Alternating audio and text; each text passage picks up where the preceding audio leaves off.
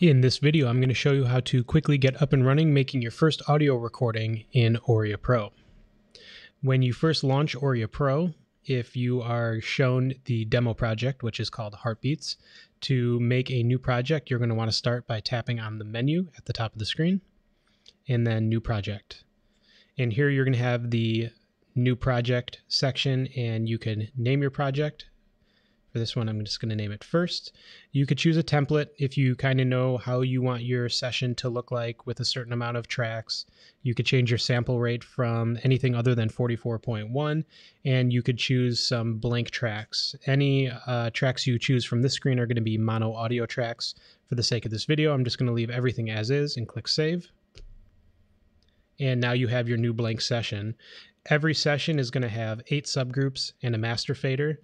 Subgroups are not audio tracks, so you're not going to be able to record to them, and don't get confused by this. Subgroups are very helpful, and we'll explain them in a later video. For right now, we're going to tap on Menu again, and now we're going to choose Add Track, and I'm going to make 4 mono audio tracks. So all of your audio tracks are going to appear to the left of the subgroups. For right now, looking at each individual channel strip, if you look at the very bottom, all the tracks are going to be named 1 through however many you make, in this case 1 through 4 at the bottom. And then below the mute and solo buttons, there are blank rectangles. And you can go ahead and double tap in that blank space, and then you can name your tracks. So for this video, I'm just going to name the first track Vox for my vocal mic. And now you can see it's named at the bottom. You can name all audio tracks. You can name the subgroups as well. So at the top of the screen, you will see your session name. This one's called First. To the right of that, it shows the sample rate of your session. This says 44.1, and below that it says INT. INT stands for internal. So if you are going to be recording using a USB microphone or using a USB hardware interface, if you see INT, that means that none of that stuff is connected, or if you have it connected, your iPad is not currently reading it. So what I'm going to go ahead and do is I have an apogee quartet here, and using the Apple USB to Lightning camera connection kit, I'm going to go ahead and plug it into my iPad. So right after I plug my interface in, as soon as the interface boots up, you can now see that the INT has changed to USB. So now I know that the iPad is recognizing my device. Again, in this case, I'm using an Apogee Quartet, so I can keep moving on and get ready to set up my recording. So in each channel strip, under the FX button, you see a record button. This is a record arm button. And so if I go ahead and click that record arm button,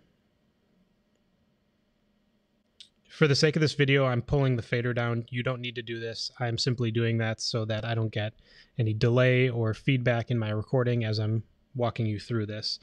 Once the track is record armed, you'll notice a few things that change on that track. The first is the input changes to 1. If you tap on that little section there, it will bring up all the available inputs that your audio interface has to record simultaneously into Auria Pro. So like I said, I'm using the Apogee Quartet, which has 4 mic pre's as well as 8 channels of ADAT for a total of 12 inputs. Right now my microphone's plugged into input 1 and going to track 1, so I'm happy with that. Another way to look at this is to go to the top of the screen, tap on Menu, and go to Input Matrix. And you could see more of a graphical layout of your inputs from your interface as well as your tracks in Auria and exactly how everything is being routed.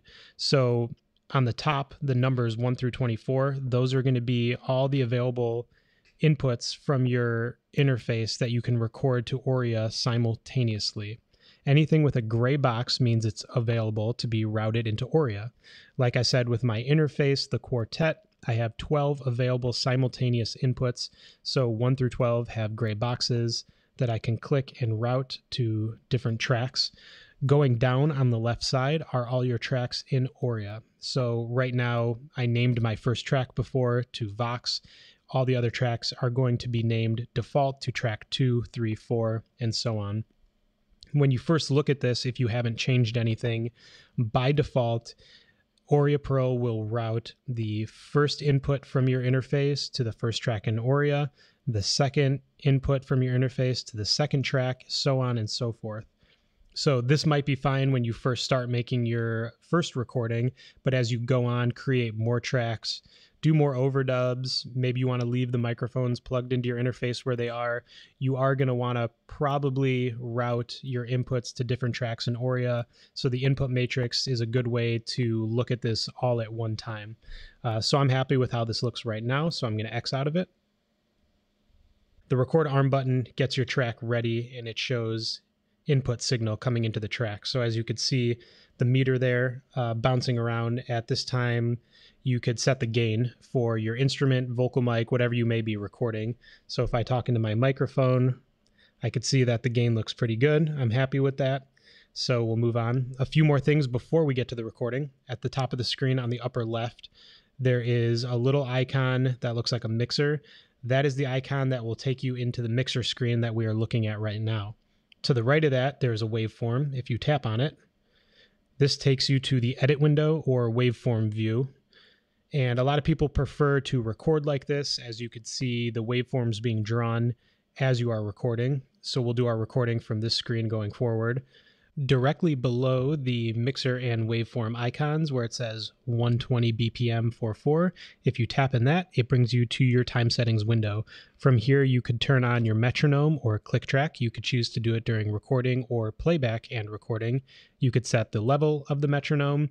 You can also change the tempo of your entire track, which will also change the tempo of your click track. Change your session's time signature, and also choose if you want to do a count-in, which will start the click track before the actual recording starts. At the top right of the screen, there is the transport section. When you hear transport, that just means rewind, fast forward, stop, play, and record. So make sure all the tracks you want to record to simultaneously are record armed. And then in the transport, click on the record button and you'll see that blinking. And then once you're ready to start recording, hit the play button. And you could see as I talk into the microphone, the waveforms are being drawn in the session. And once you finish your recording, you can hit the stop button. And Auria will process the recording. And you've just made your first audio recording in Auria. So once you're done with your recording, you could take the track out of record arm, so there's no input signal coming in. And if you want to listen to your track, there's two ways to always get back to the beginning of your session. The first is to tap, hold, and drag on this little triangle up in the timeline. This is called the playback head. So you could just drag that to wherever you want, or you can always double tap on the rewind button in the transport section, and that will take you back to the beginning of your session. If you are unhappy with your recording and you want to try again, up at the top of the screen on the left, next to the mixer and waveform icons, there is an undo and redo button. So you can always click the undo button and try your recording again. Just so you know, Auria is always saving. Actually, every time you touch the screen, Auria is saving your session. So you never have to worry about losing any of your work if you need to switch to a different app or open a different session. Auria is always working in the background to save your audio. Thanks for watching this video, and we will see you in the next video where we will get into some mixing and editing basics in Auria Pro.